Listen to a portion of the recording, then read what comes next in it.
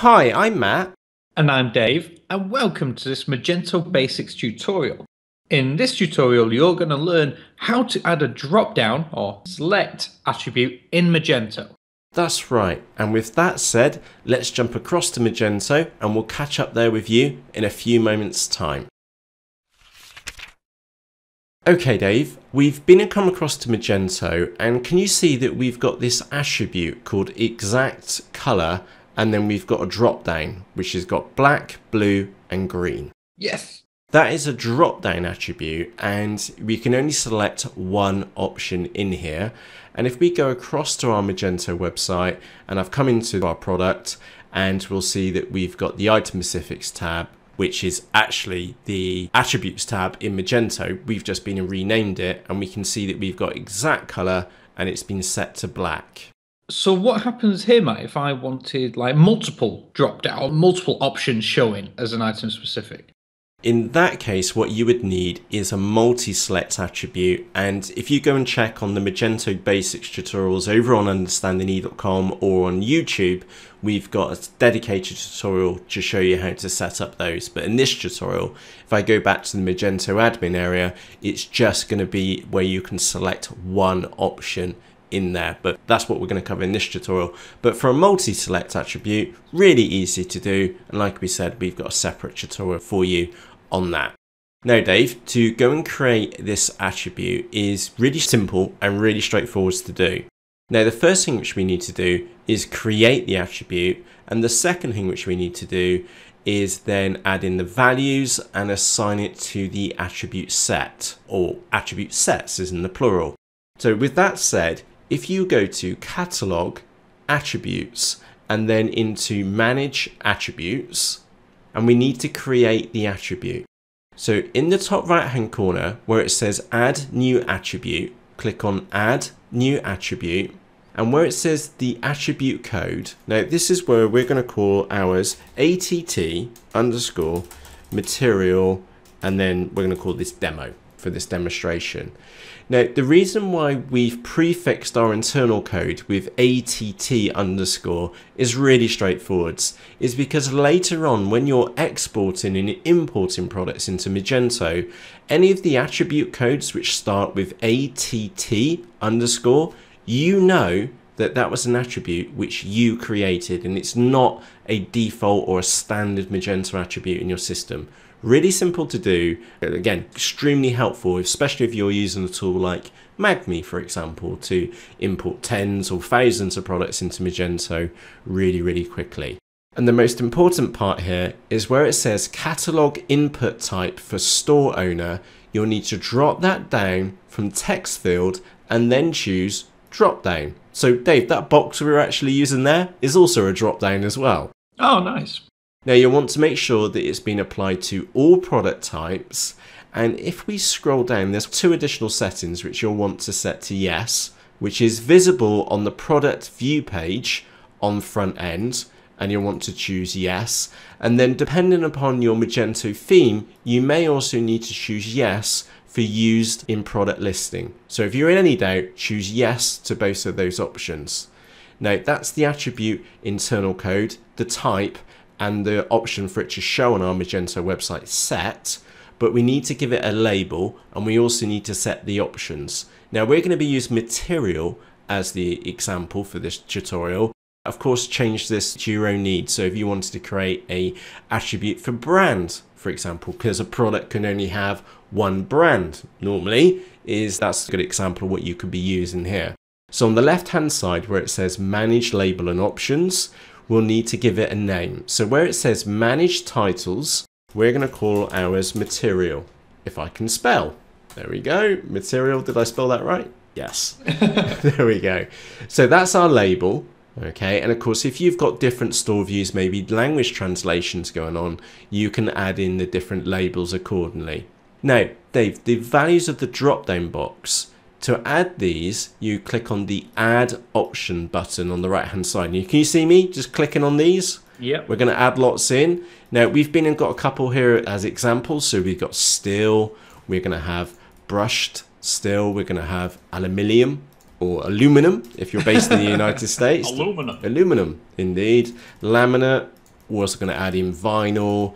We've also got veneer. Now, we've also got two other fun ones as well, which is pallet wood, because that's really crusty wood and you'd never make a product out of that. And the other finish type, you could have rust.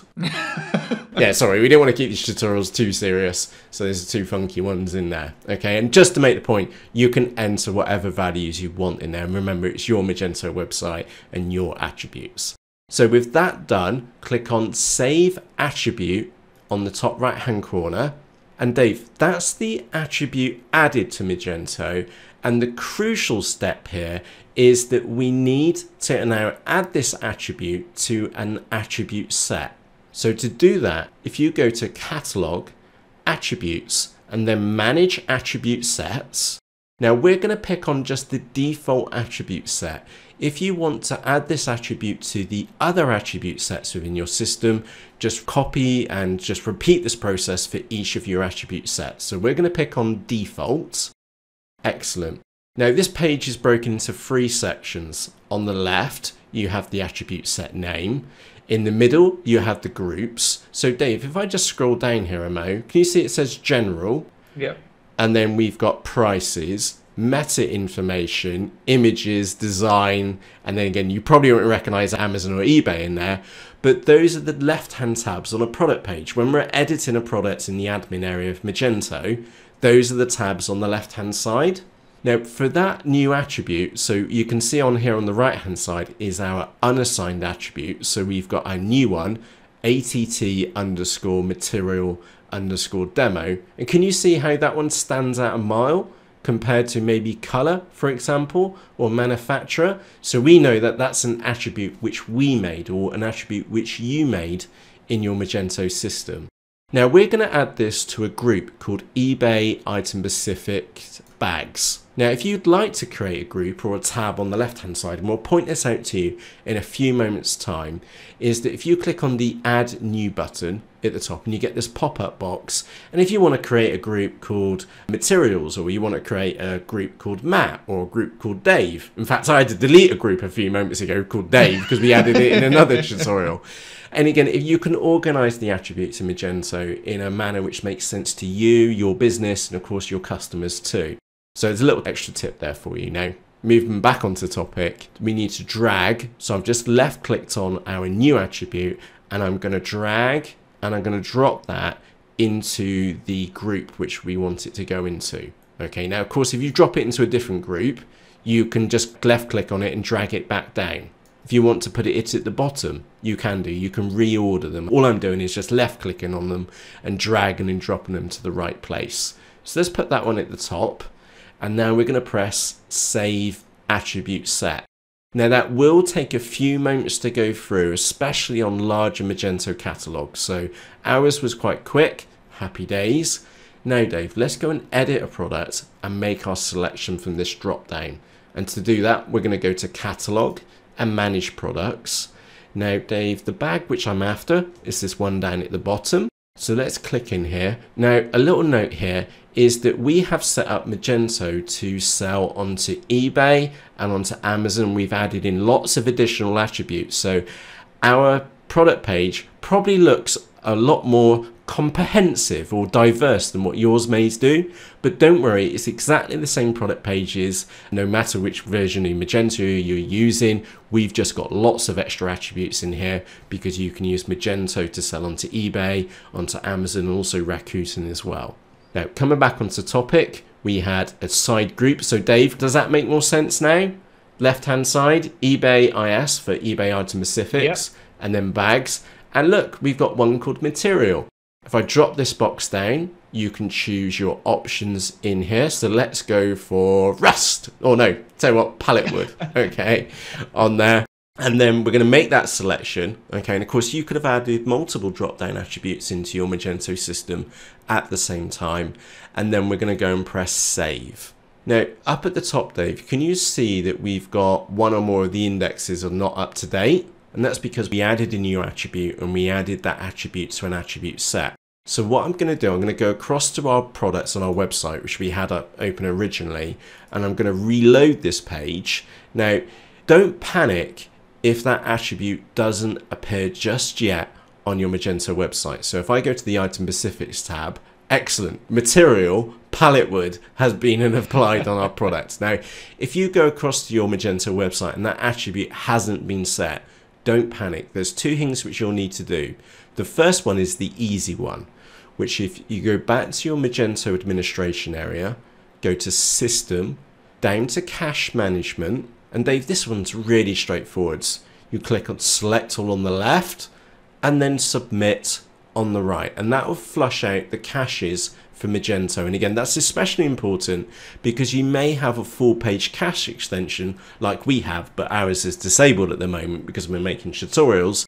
But you may have an extension like that enabled, and that will clear that cache out. The other thing is that we need to go to index management. So you can either click the link at the top, or you can go to System, down to index management. Now I'm guessing we've got two out. Yes, we do.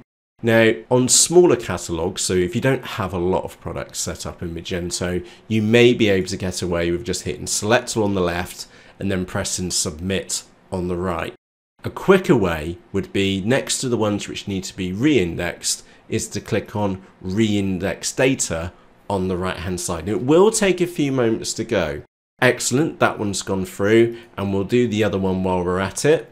Now, a little note there is that if this times out on your Magento website, then you'll want to go and have a look at our other tutorials on indexing with Magento, and we'll show you how to set this up as a cron job where it won't time out in your web browser because it will be running directly on your web server. Now, that does sound a little bit nerdy. Don't worry, we break it down into step-by-step instructions for you. So if you can manage copy and paste, you should be fine.